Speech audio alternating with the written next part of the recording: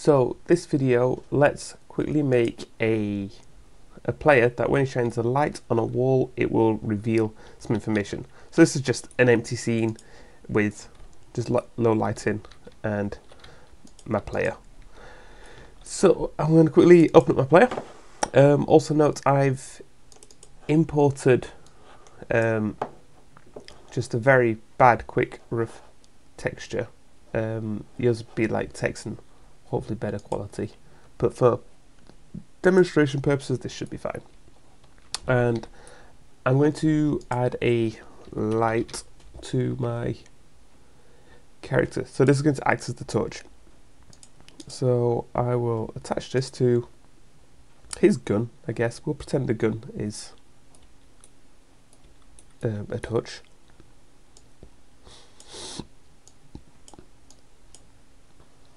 Which I suppose we should rotate down if that's the way the gun's facing. Also going to increase the intensity a touch and increase the radius, the distance that it shines. Let's just make sure this actually affects the world. Yeah, we can see the torch. You know what, I'm not going to have it pointing at the ground at the start, we'll just have it pointing upwards.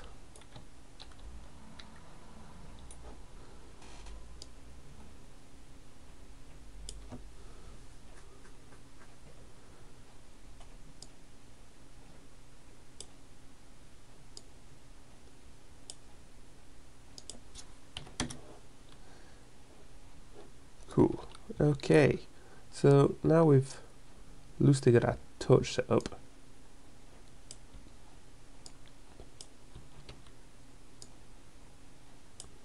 Now we've loosely got our torch set up. What we're also going to need is a collision. So I'm just going to add a component, and I'm going to just do, for this we'll just do a box collider.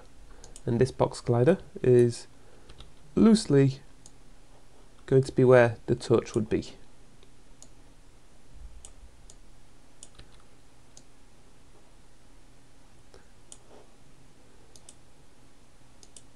So hopefully now, wherever the torch should be, this is going to show like it being hit. Like that, that'll do. And on the box, I'm going to scroll down and I'm going to want two things. I'm going to want a begin overlap, and I'll also want an end overlap. So let's just compile those and move that to the side. We're going to need to speak to whatever we're casting to. So this is why I'm going to create this as an actor. So I'm just going to right click, create a new actor, and I'll call it wall BP. This is going to be super simple for demonstration. You can obviously make yours look nicer and better. Nice and wide, nice and big. And I'm going to just use the same start content that I did for the other one, for that scene.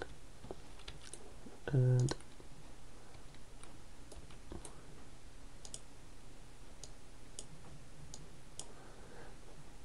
let's drag that into the world. So you can see with this is just a BSP that I've just hollowed out for the sake of quickly making this.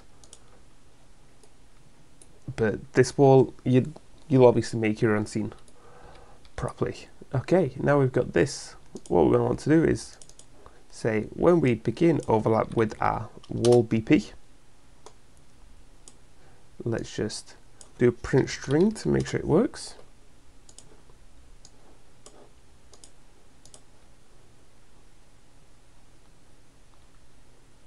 So we can see it's working. The light's very faint now.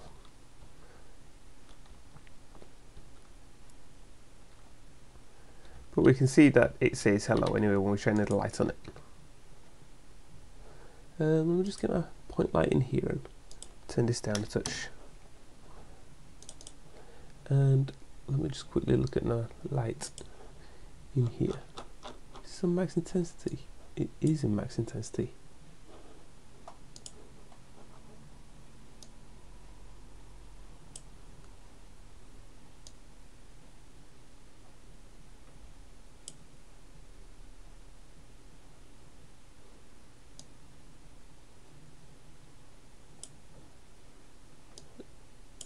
I don't know what that one's seems to be controlling. What is source length is. I don't know. You can experiment with that and try and find out what works. So now we've got this and we cast into our wall. We don't need you anymore. Let's go to our wall, and what we're going to want to do is create a custom event. So right click and type in custom event.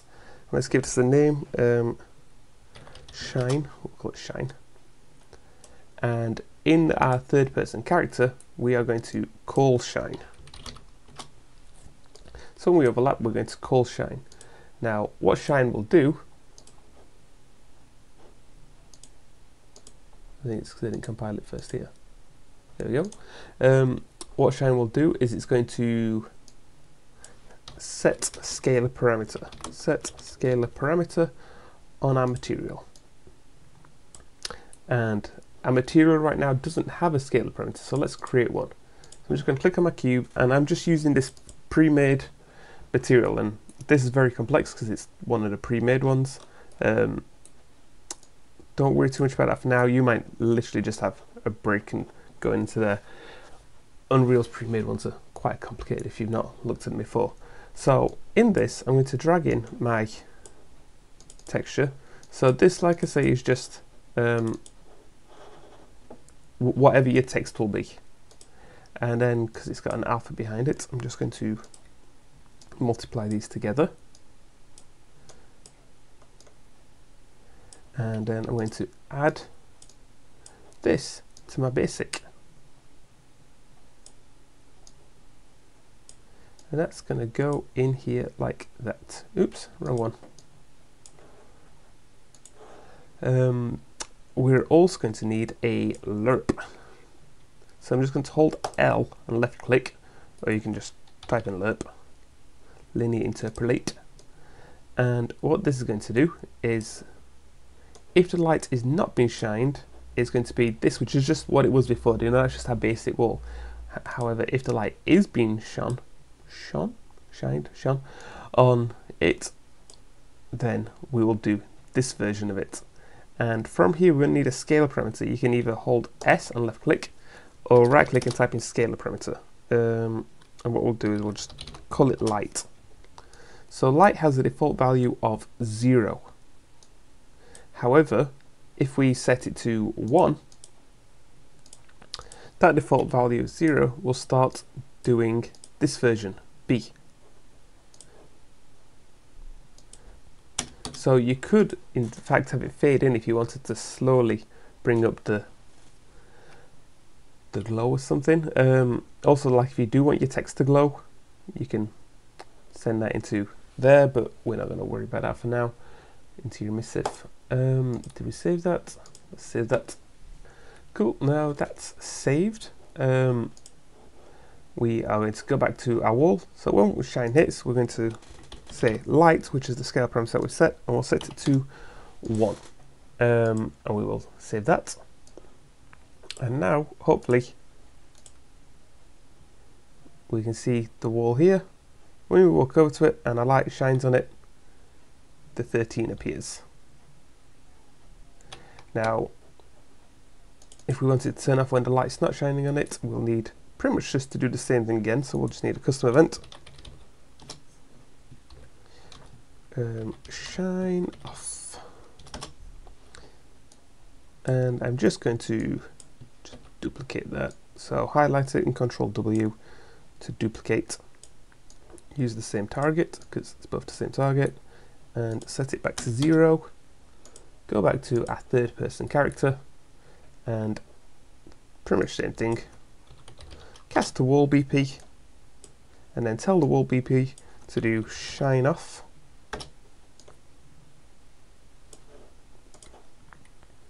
Now, let's say for example you wanted to do it if the wall was, if you were pressing a button, so like you were only shining your touch during a light press. And have I got something like this pre-built in? Where's my shoot mechanic? I'm sure I've got a shoot mechanic in here somewhere.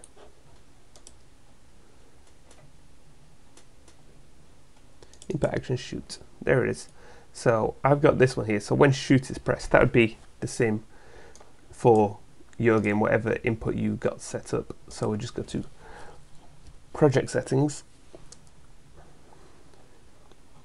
and then we'll go to input, and you can just create one if you've not already got one. Call it light on, and I'll just do it on left mouse press. Left mouse button, light on, even though I've already got shoot, should be fine. So whereas a light situation, what we'll do is we'll do right click and we'll get input light on.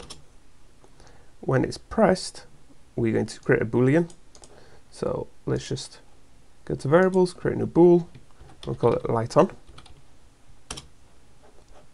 which by default is false. But if we press it, we want set.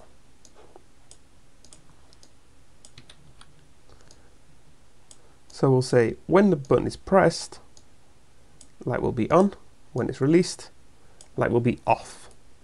And before we call these, we'll just ask the question. So we'll use an if statement. So left click and hold and press B. While holding B, left click or right click and just type in if or branch.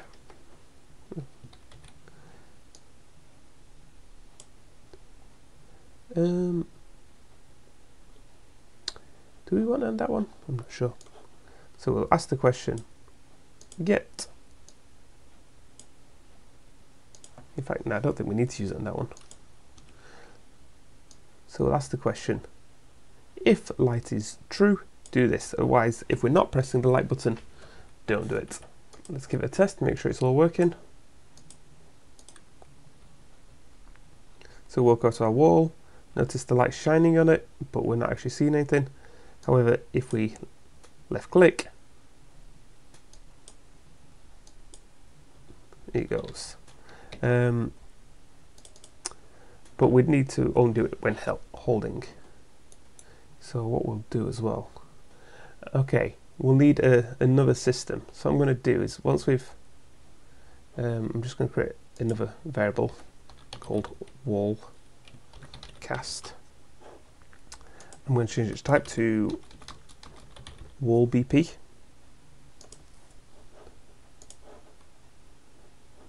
And I'm going to take this again.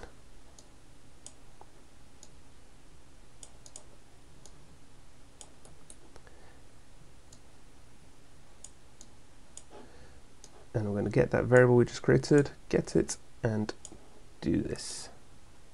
So now that when we release it as well, it should turn off without us having to walk away. So walk over to it, left click, it's on.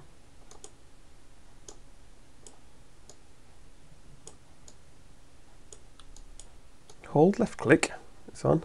If we release left click, it should be off. But we seem to have got to press it a second time. Why is that not working consistently? Oh, because we've got an error here. Wallcast is already wall BP. Interesting. Okay.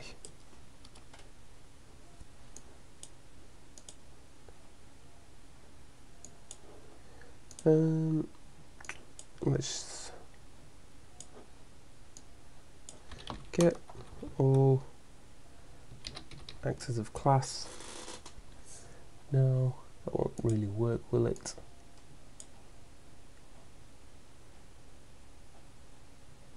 Unless that's not going to work unless we knew the ID, which is easy for me because I've only got one. So I just say get.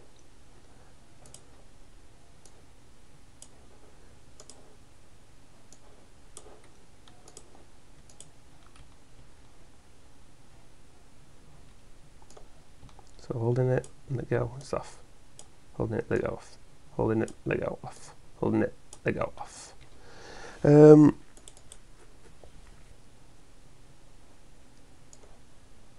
Can we just do that without this? I think we can.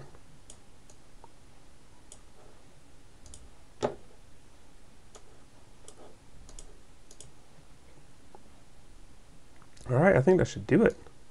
So holding it, let go, off. Holding light on, let go, off. Cool, there we go.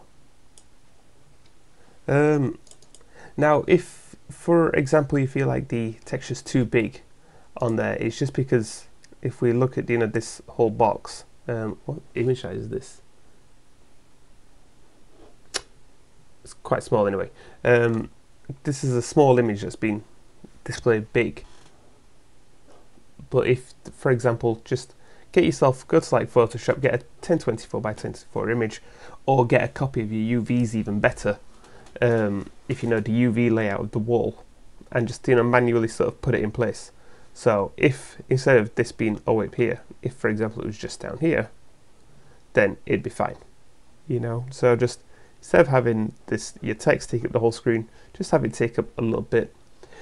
Ideally, like I say, if you've got a copy of your UV layout, you'll be able to place it more accurately, but because I'm just using the start content template, it's just basically just trying to match it and go for like the same size that is.